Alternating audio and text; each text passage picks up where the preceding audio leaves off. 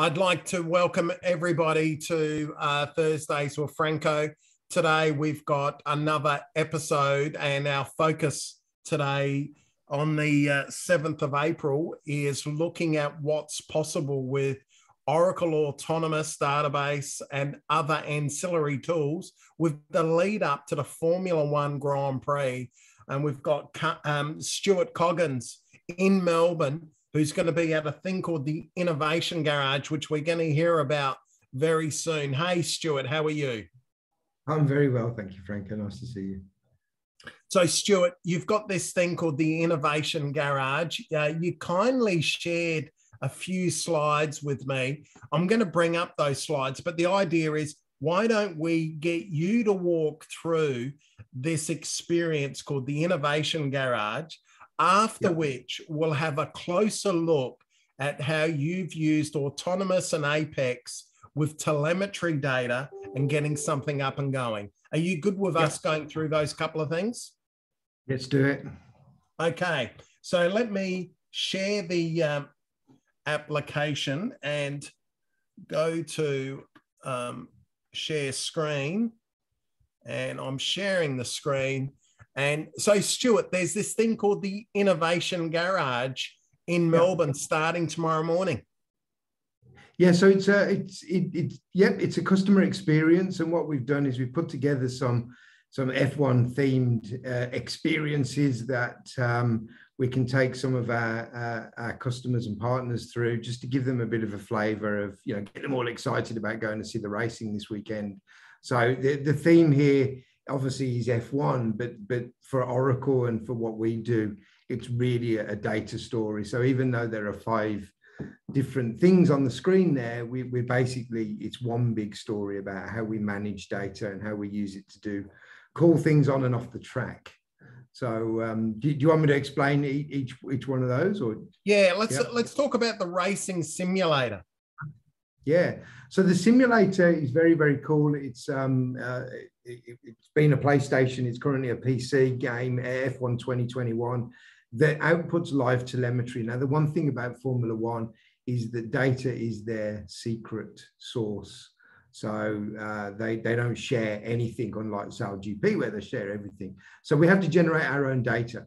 So what we've got is we've got a racing seat, a eSports simulator steering wheel and pedals, and a nice gaming setup, so our customers will be able to basically race around. And while they're racing, we use a Raspberry Pi to capture all the data and stream it into Oracle Cloud. So that's what the simulator looks like. Once the data gets into the cloud, then we do what Oracle does best, which is that we sort of do some analytics, performance analytics on there. We've got an eSports driver coming tomorrow, so hopefully he'll be setting a fastest lap for us. Hopefully he can beat my fastest lap. I've done quite a few laps this week. So if he can beat the lap, then obviously people will be trying to beat that, and we'll be comparing their lap to his. And look, there's a story there around how we use some of our data management capabilities, how we use some of the developers to do some of the dashboards, obviously analytics, and the story around high performance compute and all those sorts of cool things. So we've built a nice set of dashboards using the data. We've got links there to a couple of things that we've done. The reason that you're seeing a picture of Circuit of the Americas is because we're just building the Albert Park version of that now. But basically, we're doing this live analytics of the data coming off the simulator. It is all going straight into an autonomous database, and we are using Apex, and I say it that way for Ed. We're using Apex to just do the leaderboards, but we've also got APIs into some of our SaaS apps for loyalty. So if you want to flick across, unless you've got any questions on that, Franco. No, let's keep going. Yeah. So we once we've got the data into the dashboards, there's a couple of other experiences we want to do. We're trying to work on some things with virtual reality and augmented reality. We have an augmented reality replay of the lap. And as I've pointed out to a few people, it's quite good fun when people spin and crash because you get to see that played out on the table in front of you in beautiful augmented reality. So we have used some of the outputs from the hackathon that happened just a few weeks ago, the Formula AI hackathon. So you're going to see there's some nice screen images now on the iPad of the lap replay in augmented reality. We've built the 3D room where we've done a 3D presentation. It's PowerPoint in 3D. Again, using live data in there so that we can, in a VR experience, still see the data in new ways. So that's pretty cool. I've also got a VR racing game, which is almost guaranteed to make people ill. So we're a little bit nervous about using that, but we'll have to see how we go.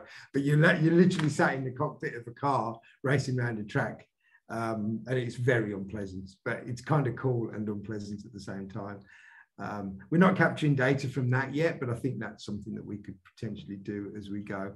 Again, the story here about things like, you know, using digital twins and more AI that we can use, and we can do sort of comparisons and performance analysis in a visual aspect rather than seeing numbers or graphs. We can actually see what's happening on the track. There's lots of questions I could ask you here, but I know we've only got limited time. I think this is a great experience, being able to reuse the data beyond its original purpose. I mean, you can do a lot of drilling down and question asking about what you've just gone through. Yeah, absolutely. Look, it's a great way, it's a great theme to show what we do, you know, at enterprise level. And there are lots of comparisons of what we do inside enterprises. And that's why when we try and tell these stories, what we don't want is people to think that it's an elite sport and it has nothing to do with me, because it's actually quite the opposite. Everything these guys do is pushing the limits of technology, and we can learn from that. It's exactly the same as what F1 do with cars. You know, a lot of F1 technology is now used in our day-to-day cars, and that's what we're talking about here. Now, the Lego, which we're not allowed to call it Lego because it's not all Lego. Some of it's 3D printed. We've got a live camera feed that's just streaming data through OCI. So we're just doing that. It's a digital twin story. It's a cloud-driven car. It's not going to be moving very much at Grand Prix because every time I run it, I strip all the gears. So it's a long story, that one. It's got a Raspberry Pi sat on the top with Arduino managing the electronics.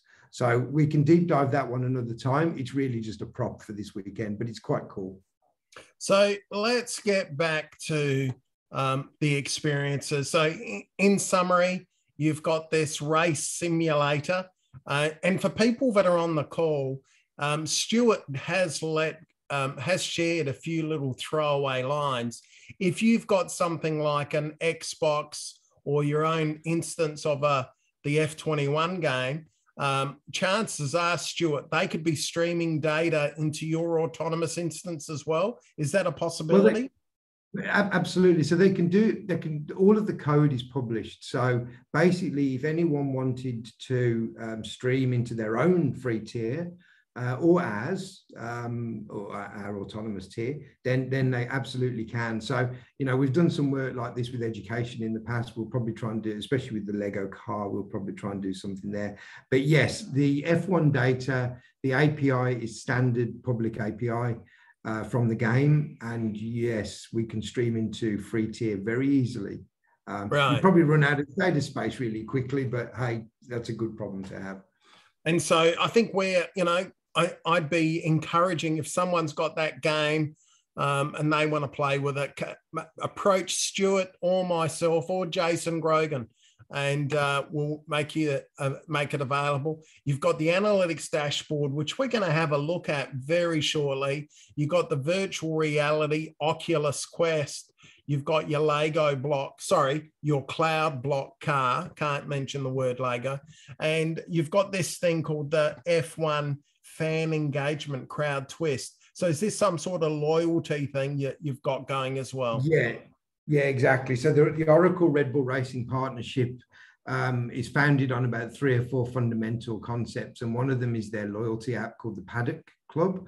And that's all managed by Oracle Crowd Twist. So what we've built for the Grand Prix is our own version of a loyalty app. So as people visit the different things we're going to show, and you would have noticed there was some secret codes on those slides. The people using the app, the TwF app, will be able to enter those codes and redeem them for prizes. So we've got a little bit of a gamification going on of the system. So all using TwF. I think the point there is, for instance, we're doing from Apex, when the fastest lap is registered, it sends the API of that event into TwF. So there's a bit of an enterprise integration story here with our SaaS applications. I like that. I like that. Yeah. Okay, so enough PowerPoint. This is the actual leaderboard that you will have up on some big screens in the Innovation Garage tomorrow. Is this correct? No, that isn't. That's not the one. Okay, which one is it? If I click here, which one is it? It's 2022. Okay. Live Lab 2022. Yeah. Okay, so let's hit that. And so this one is branded Red Bull. We've done some branding around this one, and I think, look, anyone that's done Apex you know, some people, a lot of comments are, it looks like Apex, and I suppose what we've tried to do here is make it a little bit more branded. You know, customers want to know whether they can do branding in their applications, and so this was just a really good example of us using style sheets. Now, we've touched on this in the last couple of Thursdays with Franco, where we've talked about styling and we've talked about using you know, branding type bits and pieces. So all of this is done with CSS.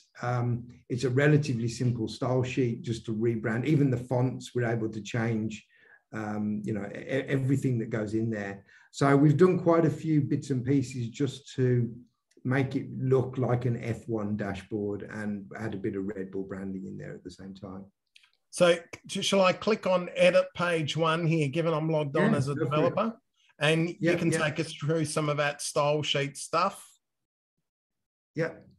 So the first thing to note is that if you just go to shared components, Franco, for me, before we look at the page.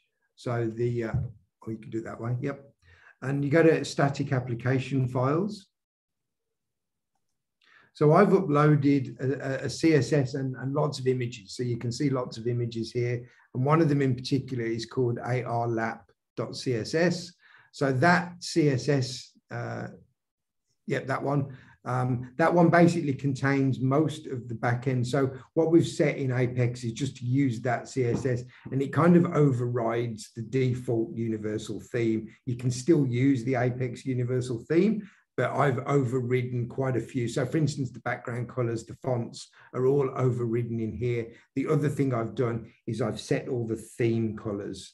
So because we're using F1 color scheme and Red Bull Racing color scheme, they're all set in there. So you're going to see references to those things in your page. So I just wanted to highlight that we uploaded our own version of the CSS there, and we're able to overlay that. So if you now go back to the page, just scroll to the top and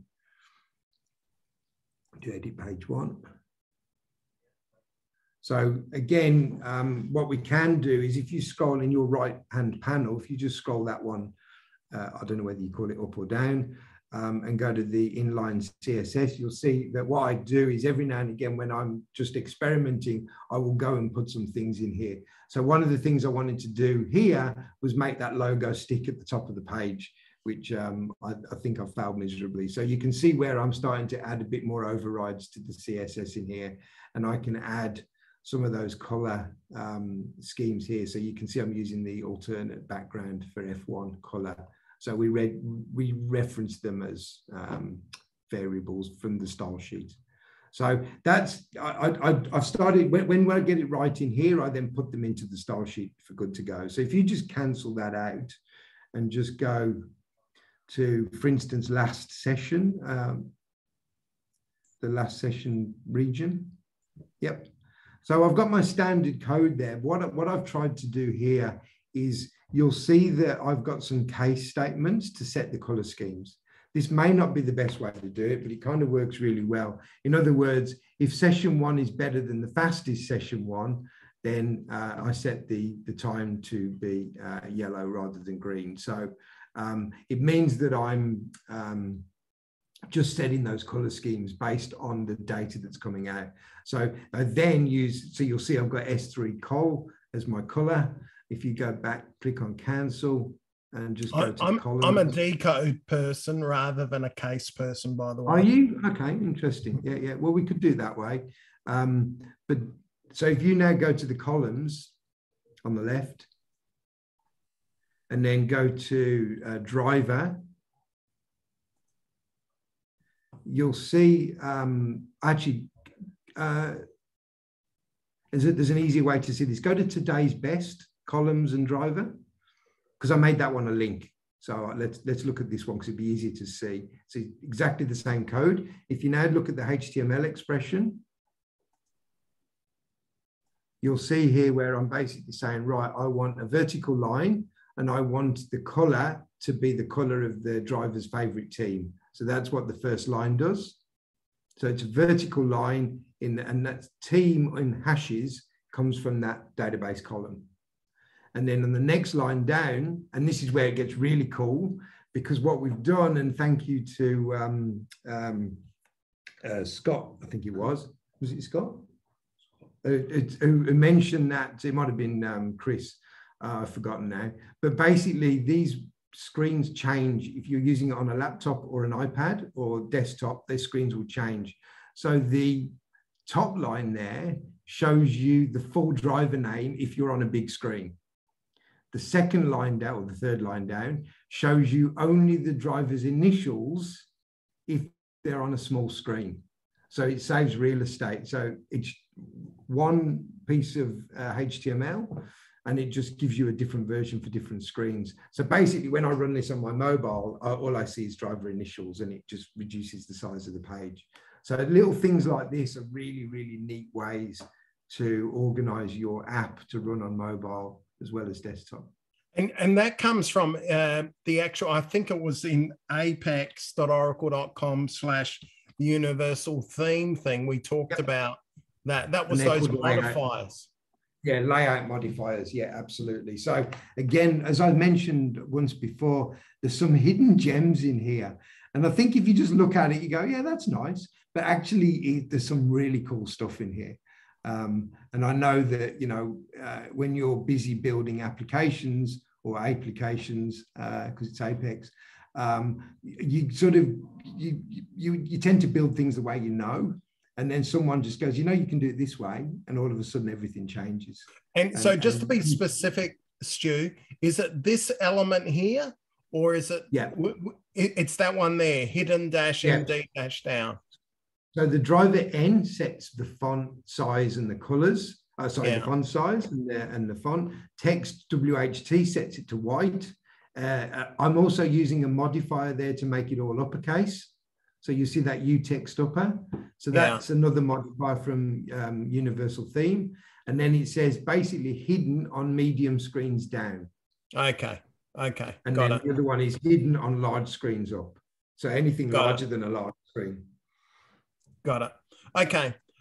Is there anything else you want to show on the style sheets? Because I would like to go to the data stuff, given... No, it's more of the same, but I think you get the idea of where we're starting to use. I do use, just on that, if you want to click on gap, just one of the other columns for me, not the HTML. Maybe, actually click on S1. You'll see we've used the same thing. So it's more of the same. You can use the CSS classes in there, the field underneath, to be able to set some of these if you don't want to use spans. I use spans because I was beginning to try and just do some HTML jiggery pokery. But so what I'm saying is that where you've got lap time and S1 col, if you click that out, if you just cancel that page. Got it. You could put those in the CSS classes there under column formatting, which you just clicked off. But yeah. So S3 col is just that derived column for the color. So I hide that. Right. Okay. Okay. Shall we have a look at the data part of it, and then we'll wrap it up from there? So obviously, when you're looking at telemetry from something like a Formula One game, there's a heap of data, Yes. And you've made it clear from sessions in the past, there's nothing like a clob or a blob as being an excellent vehicle to grab that data. Yeah, so the blob is probably the preferred way. So Oracle has got some JSON data types that are floating around at the moment. At the moment, we use blob. I think there's a compression technique that goes on in blob. So given the amount of data we have, there's only probably a dozen columns you can see that are derived as part of that view that you can see in front of you. But data is where we just get a JSON string from the Raspberry Pi, and it's all held in there. This view is quite nice now because you can actually see the columns. I think Kurt did some work on the way we define these tables now. There's some metadata you can set in your JSON tables to make some of this view available. So we're getting from the game, it generates up to 60 hertz, which is obviously 60 messages. Well, not obviously, but it's 60 messages a second. Now that is per each of those different packets. So we get telemetry, motion data, which is where the car is on the track and which way it's facing, and we get lap data, which is all the timing. So that caused us quite a few challenges with performance. So one thing we've done is we've created, rather than using pure JSON, we flatten them out into relational views. Which again, I know the purists may think that is not a great way to do it, but it actually works really well for what we're trying to do. And as for instance, we did some tuning and, got queries down from many seconds to, half a second. And that's with a lot of data. There are millions and millions and millions of rows here. So F1 sim is the raw JSON data, and if you want to look at what that looks like, you can click to the views page that you've got at the top, and just click VF1 there. Type in VF1. So these are the views that we did. Car data is a combined view of all of the fields joined by the what we call a frame. So if it's 60 frames per second, they're all joined by frame. So you can see we've got the XYZ coordinates, we've got the throttle, brake, gear, we've got the world position. So that's how we can do mapping. It's the equivalent of GPS, but in a virtual space. And then we've got all the lap times. So all of those things you'll see rendered through those dashboards. So this is just a flat way of looking at the data. And then, when we use, Darren and Steve looking at our analytics, they'll pick up these flat files rather than trying to use the JSON for the time being. It's just more convenient that way. And the data's all in place, right? So it's not as if we're doing transformations and it's out of sync. You've actually got the native JSON data as you've captured it. And then you've got the views that are actually looking at the actual native JSON data. Yeah, absolutely. So it is really cool. And obviously, those of us that have been playing with data and databases, we're probably more used to, or certainly in our industry, our organization, more used to these sort of relational tables than we are JSON. But you'll see more and more use of JSON now. And I think, Oracle's invested quite a lot in that side of the business. So it's actually pretty cool to be able to use raw JSON data the same way everyone else does, but inside of our autonomous database. And what's cool is you're using the free autonomous instance to do this. You've got your own Formula One car set up there in Melbourne now, but I could have one set up where I am. We could have people from all over the planet, and we could all be feeding into this free autonomous architecture, just using, these APIs to get the data in there with our native JSON format. And then we could have this lap dashboard, live lap dashboard, that doesn't even look, like you said, it doesn't even look like Apex to have it there. If you click on all time for me, just click on all time. So that is basically, we've been running lots of events, testing obviously events at the moment. And so that's the best. So what you just said, if we had multi-tenants where we had lots of people sending data, this would be the best of everyone. And it took me quite a long time to get that top lap time, by the way. So I'm hoping that it won't get beat this weekend, but let's see, shall we? That's cool. That's cool. You know, the first thing I'm going to do is probably knock up a little Python simulator, Python data generator, and put in some fictitious laps there now, nice. And beat your time. Might set some listing on IP addresses and we'll see how we go. And that's the whole, you know, we could talk about immutable data and tracking bad people like me. Okay, we might stop there. I'll stop sharing.